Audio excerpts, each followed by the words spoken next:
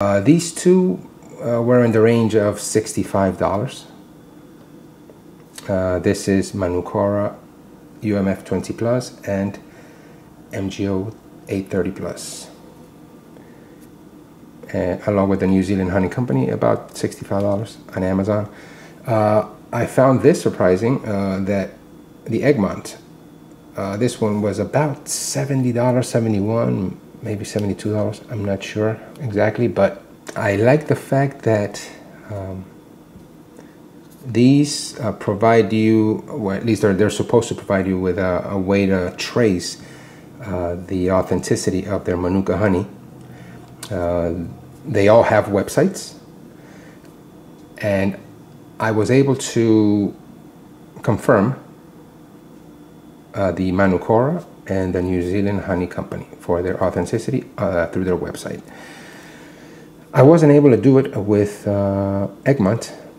I went through their website. I didn't find anything that would enable me to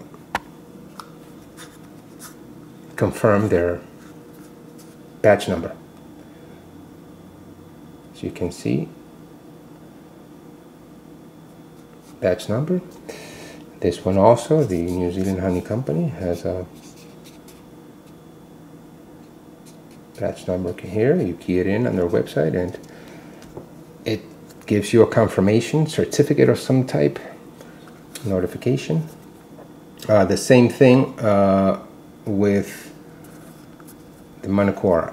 Now, actually, the way I did this with the Manuka is that I held my smartphone as if I'm about to take a photo of this code, and it provided me with a link automatically. I tapped it and it took me to their website, and it was confirmed. Yeah, these products are legitimate.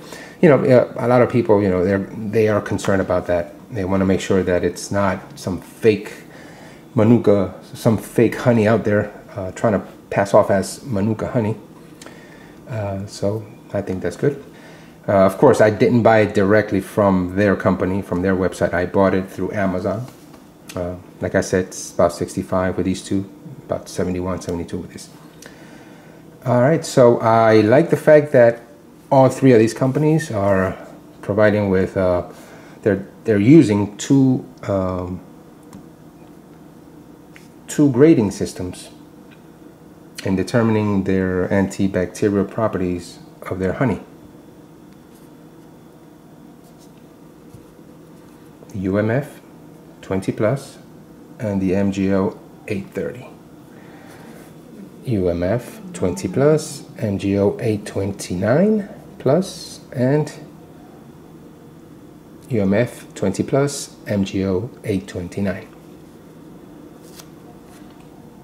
Let me show you the inside of the Manuka.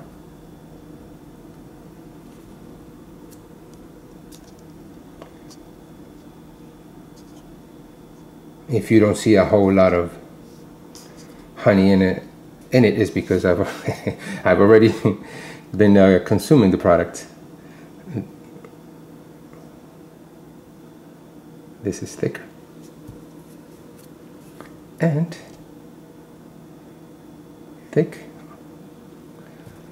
As you can tell, I am not using, no longer using metal spoons consume my honey.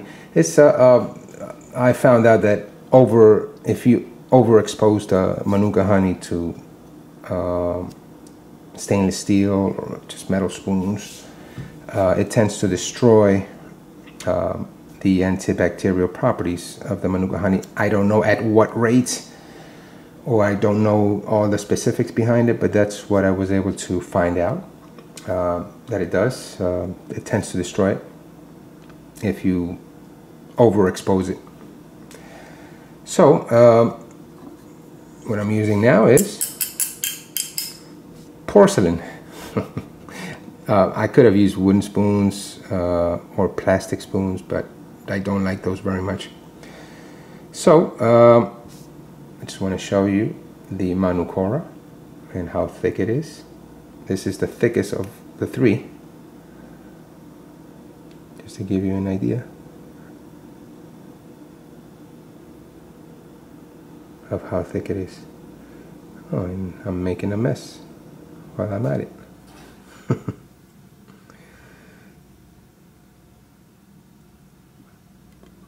Oh well.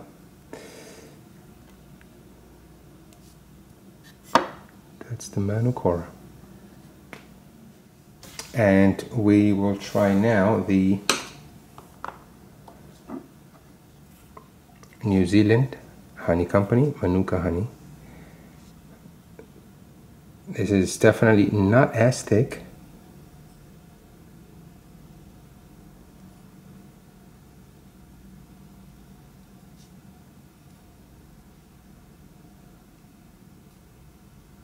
All right.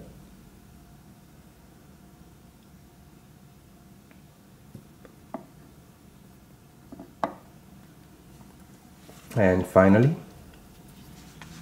the Egmont.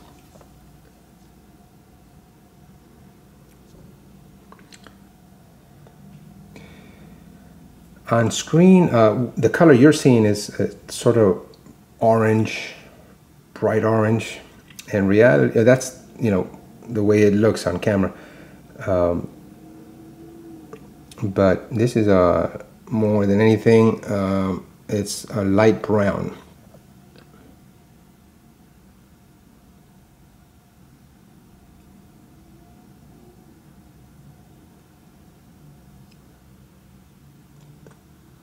And I guess while I'm at it, I'll go ahead and give you a taste description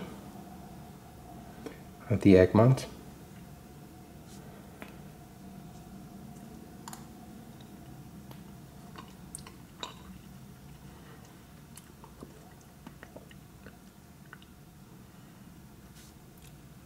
Although pretty tasty, it's also got a strong taste. Easily you can say that it's got if you had to describe it somehow, of course very sweet, tasty, although it's got a sort of like a medicinal taste to it.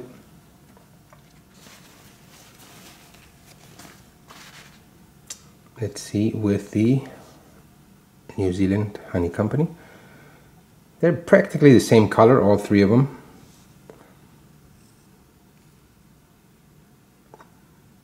Let me go ahead and taste this.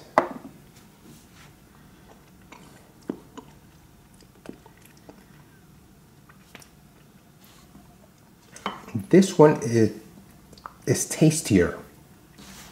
It doesn't much have a medicinal taste to it.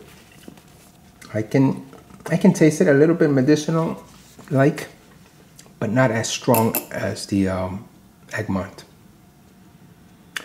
And the Manuka, the thicker of the three honeys,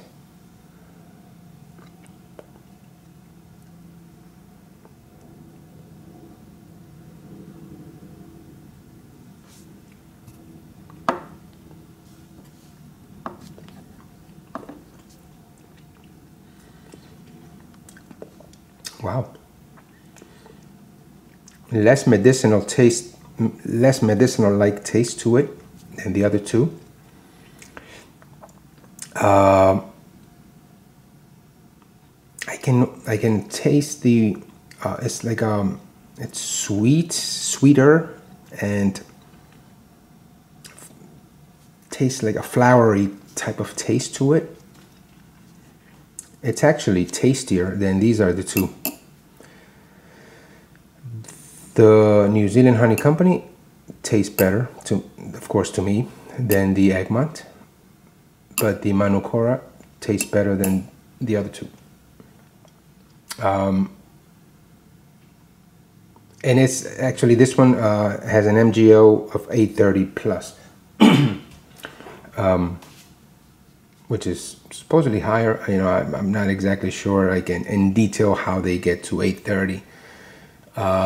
All three of them being UMF 20 plus, which if you go to the New Zealand Honey Company website, they have a chart where they compare how equivalent one is to the other. So for example, if you look at UMF 20, it's supposed to be MgO 829. But notice that they all have UMF 20 plus, which tends to suggest that it's higher than just 20, right? Maybe 21, 22. But looking at their chart, UMF 21 is actually MgO 899. UMF 22 is MgO 971. So maybe the plus after the 20 means 20 point something instead of 21 or 22. That's what I conclude. But that's what it is. It's very interesting. They even note that, say for example, UMF 25 is 1,200 MgO, and they even have a 31.90 UMF, which would be MgO 1,800. Wow, who knew? Wow. So of course, the higher in numbers their grading systems are, the more medicinal, the more antibacterial, the more antimicrobial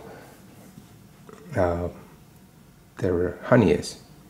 The healthier, the better. And the more expensive, of course. So, the smell, well,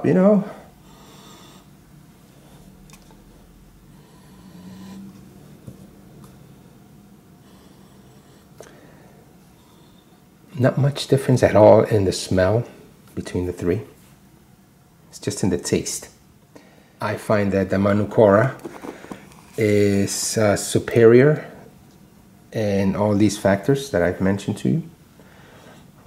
I am surprised that the Egmont was that expensive at $71, $72 compared to the other two, $64, $65. So there it is. I was able to trace these two. Not yet on this one, but I'm sure I'll find a way. Just to give you an idea of what they're really like, in case you had any doubts, in case you've been on the fence about buying Manuka honey for yourself, or maybe for someone else, if you want to make it a gift. It's a wonderful gift, very thoughtful gift to provide to someone. Medicine in its purest natural form. It comes from bees. Who knew? Visit their websites, try their products. If you are new to Manuka honey and you want to start trying their products, start at the lower end if you want to, if you don't want to commit a lot of money into purchasing honey that is this expensive. And mind you, this is only 8.8 ounces. It's like a little bit over a cup. They're all the same. Oh, one other thing I wanted to mention. Good thing I remembered. The one thing I don't like, to begin with, I don't like the fact that it comes in plastic. And for those of you who are not too familiar with the safety in plastics, this plastic here is rated number 1. I can't quite tell. I think this is also 1. I already gave it a good look. I think it's a 1. And the Egmont is a 1 as well. You see it? I hope you can see it right there. Right, so number 1 plastics are not the safest. The safest, I believe, are 2, 4, and 5. They range from 1 through 7. If that's something that you are concerned about, just know that at least these three companies